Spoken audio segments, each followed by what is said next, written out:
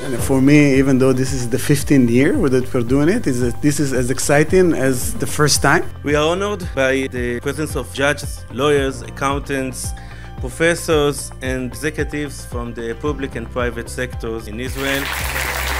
The attempt to settle the decision regarding Brut and that regarding Lahav in the case before us has its rationale. However, notwithstanding, it is wise, in my opinion, to keep from expanding the profit criterion and its borders.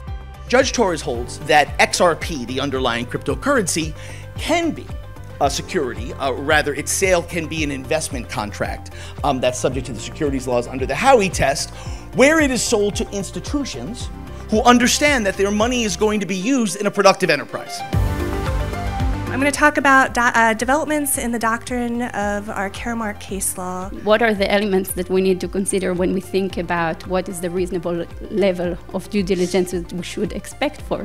What should we think now about the role of special litigation committees under Israeli law? The way we treat settlements with derivative lawsuits is very different from usual adversarial process. As long as the members of the committee were flawless, then the court should not look into the merits of its conclusion. And you see that the analysis starts with analyzing the civil aspects of the fiduciary duties of directors.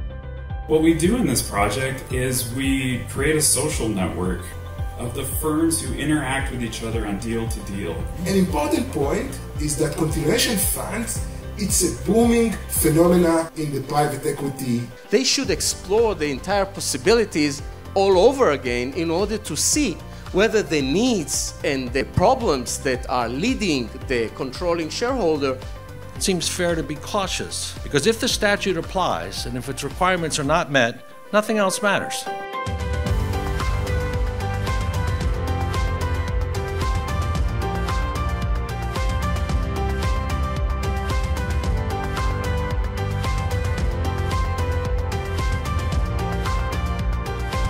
So thank you so much, and see you all next year in the new building. Thanks so much.